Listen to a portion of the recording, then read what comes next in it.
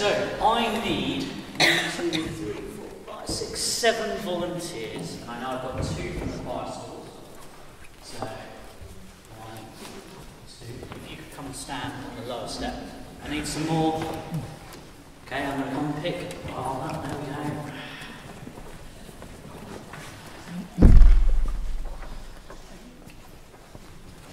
Two more. Oh, Mary, you've got legs and I know your name, so you've got oh, there we go. Thank you.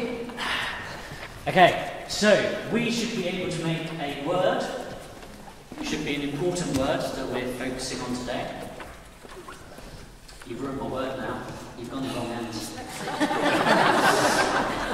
Okay, so out of my word harvest, I can make 10 other words. Okay? For those boggle people that are good at this. But I'm going to tell us the words. So, when I give you the word, can you rearrange yourself to make the word? We said it was interactive, okay? Okay, so my first word is earth.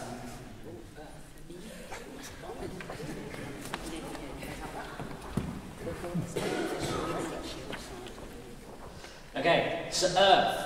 So we need to be thankful for everything that God gave us. He provided us the earth.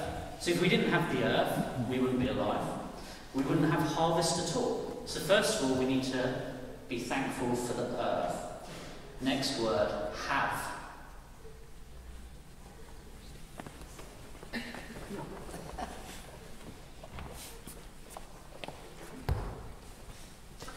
So, we have everything we need. We have more than we need. Do we have too much? Do you have too much choice in your life? I know when I go to my food cupboard, there's always an array of chocolate biscuits, and of all different styles, but which one do I want? But I don't need them all, so Tesco's is doing a great job of whittling down my choice, but we do have too much. So, can we live on less? Could we do some other things, which we'll look at later? The next word is eat.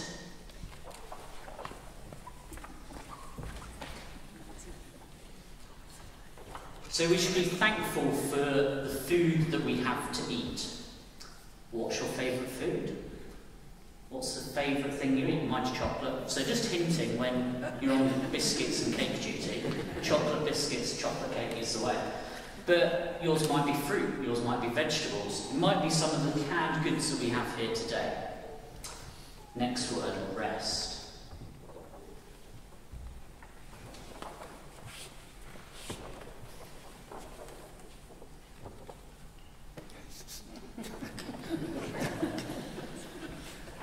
So rest.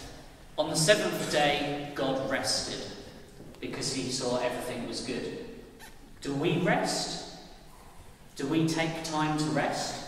We all know that some people rest. They have holidays. Father Mark chooses to have a holiday but then works on it, so not sure he's learned the best way to rest yet. But rest is the thing that God did, so we need to learn from God and to rest. Our next word, vest. You don't need to move, Wendy. No. Vest. So, a vest is an item of clothing, and in our Bible reading it talked about clothing. So we should be thankful for our clothing.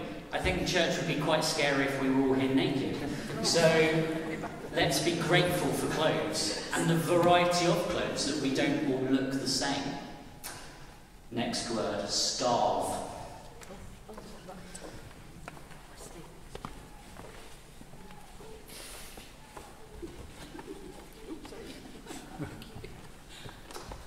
So,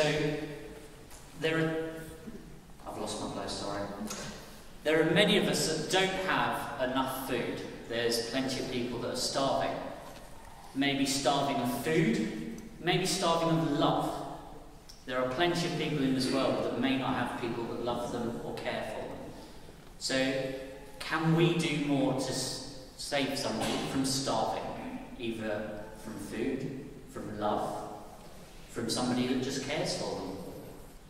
How many people are truly cared for in places like Croft Meadow?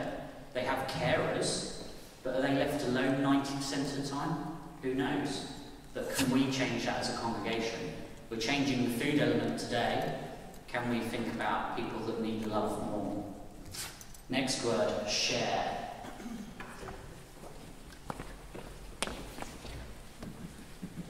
So Hebrews 13:16 says, "And do not forget to do good and to share with others, for with such sacrifice God is pleased."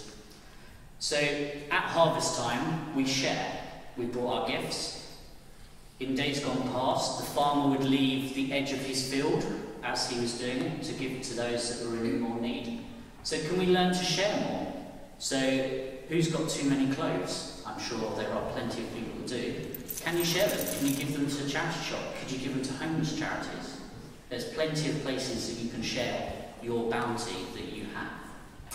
Our next word, heart.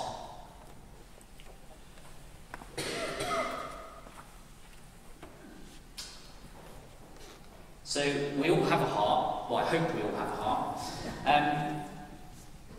But our hearts aren't always for good.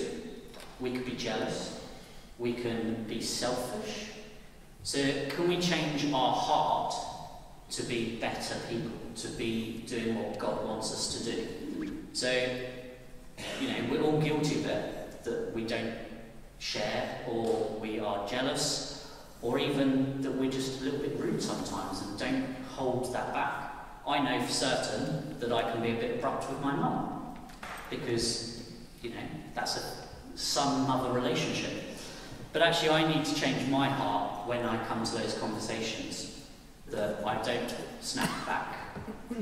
So is that something we need to do this harvest time? Next word, save.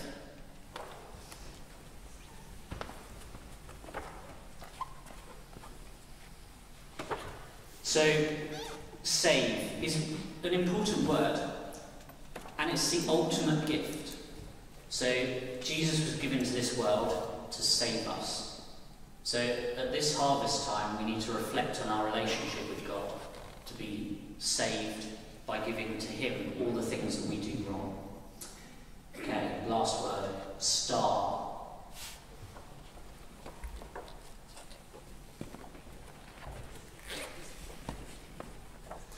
So, this harvest time, why not choose to be a star and share what we have with a grateful heart? So, we're done.